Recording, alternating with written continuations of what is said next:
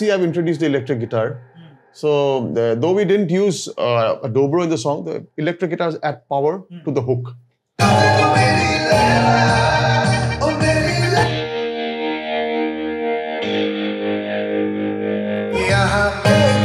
I love this part.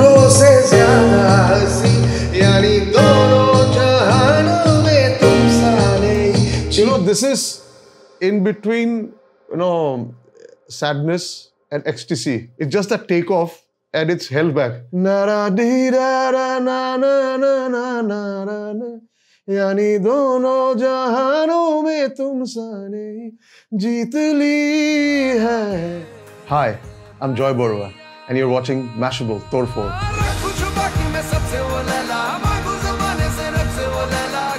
This was a movie with Sajid Ali and something that his brother had helped, Imtiaz. You know, they had painted the whole story. They brought Laila Majnu into the whole realms of contemporary Kashmir and with the whole backdrop of the culture and politics of things. Let me just walk you through the vocal melody to start with because this came first.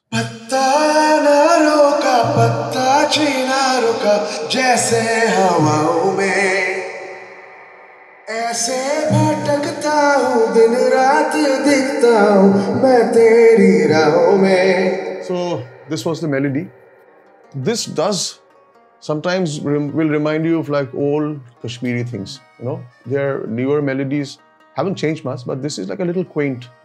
And obviously, in this case, I had composed the melody first, but on some broken other lyric. This is Irshad's lyric, you know. So once I had this, I added a little.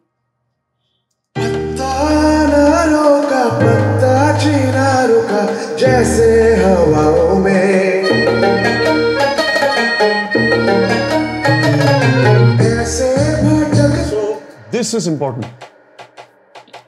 This is what reminds you of Bihu. In Bihu, we do this with our local khols and, you know, the whole, also sometimes with bamboo percussion. Tak, tak, tak, tak. So this very peculiarly exists in the whole Kashmiri diaspora. So you could say I did this and this first.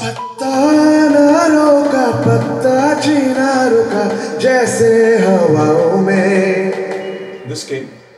Then probably.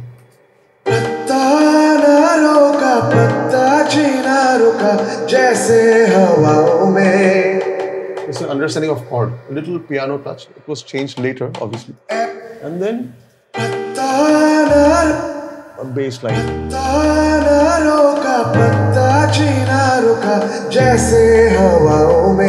This was the first song that, you know, we were supposed to compose and get through.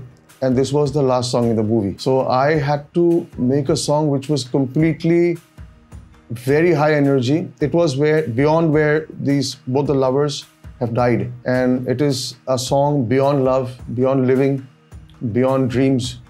So it had to be a song right in that space.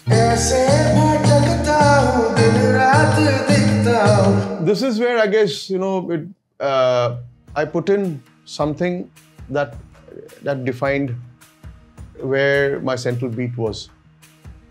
I just wanted people, since it was the last song, I needed people to groove earlier into the song.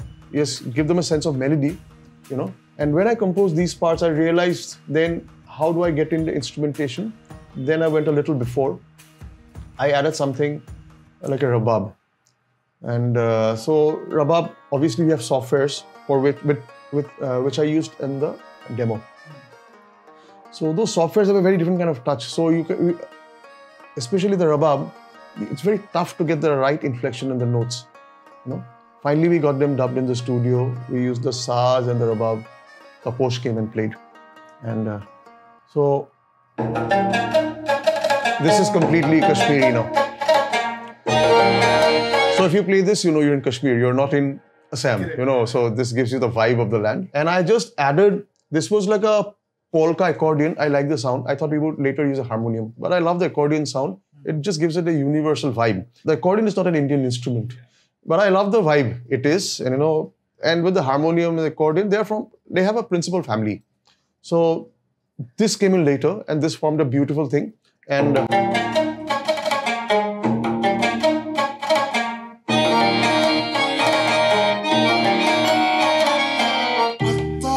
So what Sajid really liked, I did it. I didn't realize at that point. So the accordion and the rabab don't follow the same melody. They're different melodies. Usually they would have clashed, and they're pretty busy melodies on their own, but they were working fine. This, when I sat down with my musicians to do this, they thought this might, but it didn't. And I think this lent a very unique sound to the sound of the song and the opening.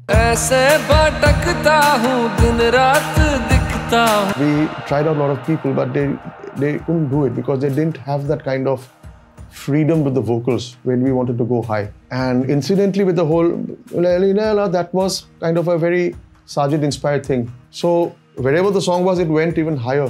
And we tried out a lot of voices, but that point it was not working. And it's no disrespect to them because the song was done in a different way. And then I suggested Atif because I figured what happens there also.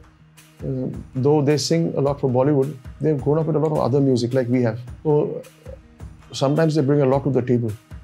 Whereas in India, the staple for most people who come to Bollywood is Bollywood, not us. We've grown up in the Northeast with completely different music. I came to Bollywood without even knowing Hindi. And from here, I added a kind of a guitar, dobro, which is like a slide guitar thing. So you will see the exact point to start. On the hook.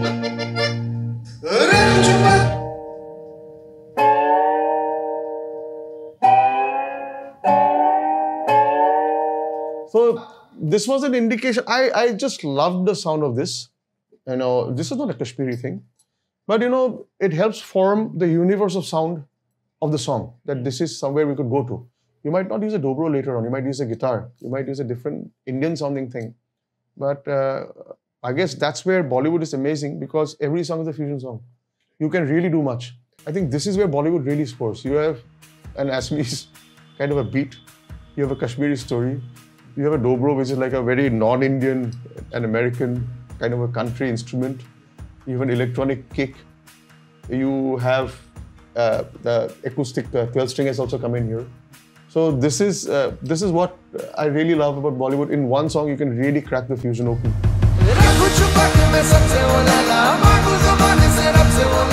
There was no challenge as such, it was fast. But later on, because it was a very energetic song, composed at a very different scale, we realized we needed to have a female voice. So that was an afterthought. We realized that we'd gone so high on the song, we forgot that, Majnu has Laila with him at the end.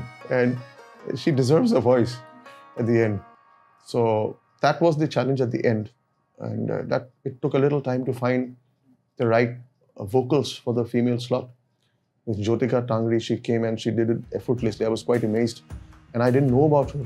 I was also lost in my own thing. And Sajid mentioned that, why don't you? And she's done a fair bit of work with Z, I guess, at the time. They sent and she cracked it the first time, but that was a challenge.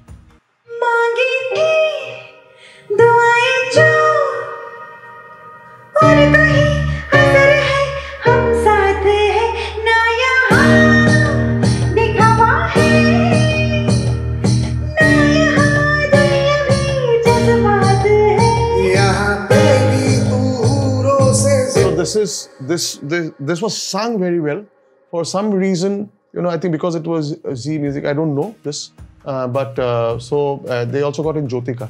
So this is a very dear friend of mine, Nirupama, who sang it. Great voice. And she also cracked it. I've forgotten it till now. She cracked it.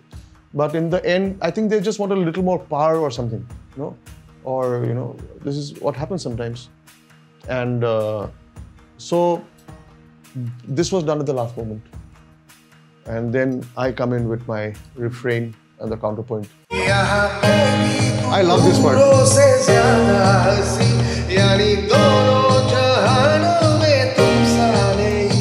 This is in between, sadness and ecstasy. It's just a takeoff and it's held back. यानी दोनों जहानों में तुमसा नहीं जीत ली है. It begs to be free. It's not free, but it's just that midway space, and it just sets up that thing. Even if somebody else, even if this was a female part, I would have loved this part. I just love that, I had no idea of Kashmiri music, and I'm not per se like a folk musician. My kind of music, which they really loved, was rock. But somehow they felt that I would be doing justice to this. And I think this was an ode to the beauty of Kashmir and to the friendship that, I have with Sajid and the faith that Imtiaz places on us.